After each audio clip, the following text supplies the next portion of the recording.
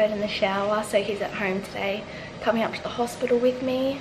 I can't wait to get back to vlogging where I'm like actually like filming the night day and filming me having coffee and stuff like that, and it's just not all talking and bad news, but there's just like so much to catch you guys up on that I feel like I need to talk and explain everything. But the day today is beautiful. And I'm just about to get Mila up and make Kurt and I coffee, and then I'll probably have a shower and get ready, and my mum will be down soon. They wanted us to go to the emergency department ASAP this morning. I just feel like, yeah, it's such a crazy thing for something that might not even be, but like I always say, I guess this is their job and they can't take any chances, and it's better than doing this than something really hectic happening.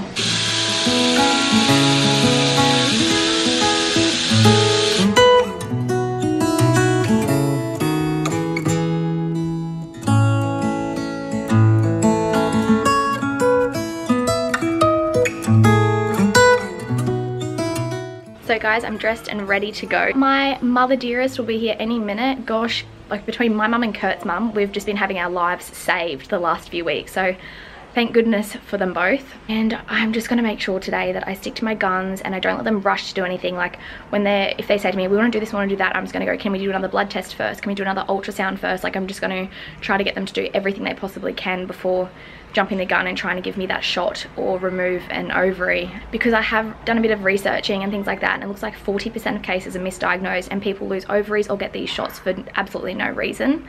I understand that it can be fatal, but yeah, it's just weird too, because that cyst on my ovary, I had the exact same spot with Mila. I just honestly think it's a cyst.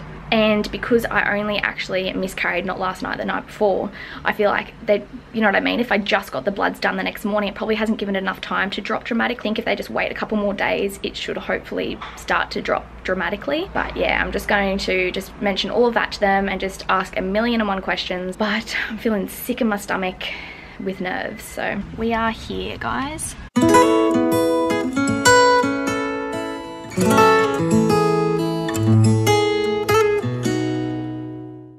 Okay guys, so I've just seen the nurses and she's like, you are one of the most well-looking ectopic patients I've ever seen. So she thinks they're jumping the gun too, which is like so good. This would just have been like so much harder to deal with if I had to potentially have surgery or have that shot. So she's sort of agreeing with me, but now I've just got to pee in a cup and I'm going to wait to see the nurse. So I've just had a blood test done and now I'm about to go in for an ultrasound, so fingers crossed. So we're just waiting for the doctors to come to a decision. We went and got the ultrasound done and she's just like, my HCG levels still haven't dropped. Oh my gosh, how confusing. So I got the ultrasound done. The lady was like, I can't tell you anything, blah, blah, blah, but I think I see something. Anyway, now the lady's waiting for a boss to come down to see the scans, and they're trying to get me to get the shot done and talking about surgery, but I've just asked, like, can I wait a couple more days and just monitor my blood levels and see if they drop, because I'm feeling fine. And I believe that I actually passed it the other day. Like, I explained what I saw and she's like, that does sound like that was the sac, what I described. So just waiting to hear everything now, but oh. So we're just leaving now. We've literally been, has it been 4 hours or longer? Probably between 4 and 5 hours. We've been in there for ages and still in limbo, so I'll explain everything in the car. Okay, so we're in the car leaving now and we've got about a 25-minute drive home. That's probably how long it's going to take for me to explain everything that just happened. So we went in and they did another blood test, and we were expecting that my levels would have dropped dramatically because I had the miscarriage already. Anyway, they are pretty much the exact same, so they haven't dropped.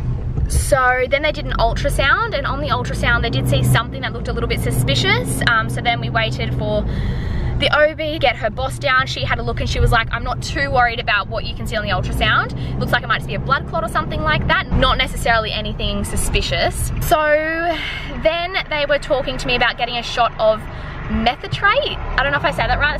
That's not how you say that. It's method something. Anyways, they're trying to talk us into getting this shot that they basically give cancer patients, and it kills all the folate in your system. It also, you can't get it done if you have like funny livers or funny kidneys, and I actually do have a funny liver. I don't think I've ever even spoken about this before, but when I had Mila afterwards, I had what they thought was post-preeclampsia and my liver was failing. So I had to stay in the hospital for like a week after having her to monitor my liver. I really don't want to get that done, and they will need to do a test on my liver and everything beforehand, and they actually won't do it at at all if my liver isn't up to scratch, because it's really, really dangerous. It also just kills all the folate in your body. It's not a nice thing to have to do. You get really sick from it. It knocks you around heaps, and basically it just doesn't sound nice at all. So I really didn't want to have to get that done. Not only that, but once you get that shot done, you've also got to wait about, how long did you say to try again? At least 3 months, like minimum 3 months. And if you did fall pregnant, then it would not be a healthy pregnancy because you've got nothing in there to support the growth of a baby. Then they went on to say that if they couldn't do that, then they would look at doing surgery, and they'd basically open me up, see if they could see an ectopic pregnancy anywhere, and if they did, they'd have to remove it. But even if they didn't and they sewed me back up and there was nothing there, then that can make kids in the future hard anyway. There are complications that come with that. So anyways, she went off and she spoke to her boss after telling us all that information, and then we came back and she said, my boss is pretty certain that you are having an ectopic pregnancy. By the way your HCG levels are looking, she's like pretty certain that's what is going on. People are probably gonna think I'm crazy for saying this, but I'm just going with my gut, and I really, really, really don't think that's what's happening, and I feel really, really well, and I feel great. So I just said to her, I said, can we just monitor my blood levels? Just keep doing it for like another week, every 48 hours. I'm happy to get a blood test done, but I don't wanna rush in and have that shot or have surgery when there's still a chance that I don't even need it. And the lady kind of said to me, like she said, in most cases, I would sort of definitely push for the person to get that shot done. But she's like, I kind of like, she could understand where I was coming from and why I didn't want to. And as well, because I had only just miscarried like a couple of days ago, she knew what I was saying by waiting for the HCG levels to drop. Like, I just want to wait and give them a chance to drop. So everything is still up in the air, everything is still in limbo. I'm getting more blood tests done on Saturday because today's Thursday. Then I'm getting more done basically every 42 hours over the next week, and they're just going to monitor me. Then if after the next week my blood levels aren't looking good, they're going to have to do further tests to check that my liver would be capable to handle that shock that they need to give me. And if not, then I get surgery. Is that what you'd think?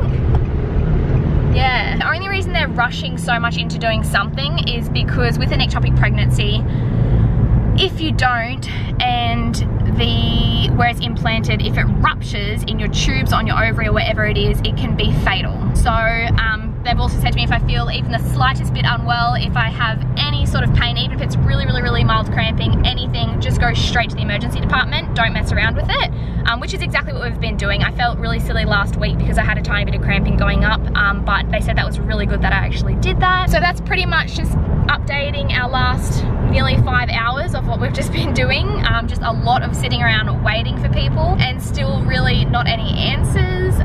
So hopefully, I'm just praying, like I just hope that my next blood test on Saturday, it just drops. Like even if it's just by 200 or 100 or something, like I just hope it starts to drop and I'll be happy. Finally back home with my girl. I'm just like so mentally drained that I can't even like cry because I'm just like drained. Like that's probably the best way to describe it. It's been going on for weeks and they keep telling me, you're having an ectopic, you're not having an ectopic, you're gonna miscarry, you're not gonna miscarry, and I'm just drained. Like I just feel defeated. So it's basically right now just me waiting until I get sick and then rushing into emergency and needing to get the shot or surgery, looking like most probably surgery. The thing that upsets me the most about the whole thing is just our future. And as you guys know, we've always wanted to have a big family. We've always wanted to have, you know, 3 to 5 kids. Yeah, that's just Kurt and I. It's always been my dream to be a mum, and I absolutely love being a mum. And I mean, we're so blessed that we have Mila, but that's probably the part that scares me the most. And that's probably why I don't want to rush into doing anything, because I think I've said this to you guys before, but I've done my research and I know that 40% of cases are misdiagnosed, and I know that that might not be me, but I feel like that's more likely than me being the 1 in 10,000 that could potentially have this going on. So I don't know, I'm just not wanting to jump the gun. Obviously if I start to feel the tiniest bit unwell, I'm going straight to the hospital. But imagine if I got a surgery done and they said this could potentially be the case. I could do a surgery, open me up, find absolutely nothing, sew me back together, and it all be fine, and then I could suffer trying to have kids in the future because of all the scar tissue, and I'm having to cut everything open and have a look to see where this baby is, if it's even there. I also passed something a few days ago and I explained it to the nurse, and she was like, that sounds like that was probably the sac. So I don't understand what that could have been too. So I don't know, I just feel like in my heart that they're jumping the gun, and I feel like everything's going to be okay. I'm glad they're letting me hold off and wait, because all of my symptoms, I haven't got one symptom of an ectopic pregnancy, even though they're fairly certain that's what I've got. I've not got one symptom, which can happen, of course. So I'm glad they're letting me just wait and monitor my levels, because imagine if I go back in 2 days and something amazing has happened and they've just dropped. Like, if we can get out of this without having to get that shot or having to get surgery done, I'll be a happy lady. Like, it's draining and hard enough to have to go through this miscarriage. I just kind of feel like it's just dragging on so much, and yeah, it's just hard. It's just hard. Poor Gert's a little worried, because obviously he's worried about me getting unwell, and it can be fatal, like they said. And there's not much he can do, the poor bugger. He keeps like trying to do things, but at the end of the day, it's all happening in my body. So all he can really do is support me, which he's been doing amazingly. But I can tell it's really frustrating him too. I hope you guys enjoyed today's vlog. If you did, please give it a thumbs up and don't forget to subscribe, and I'll see you guys soon.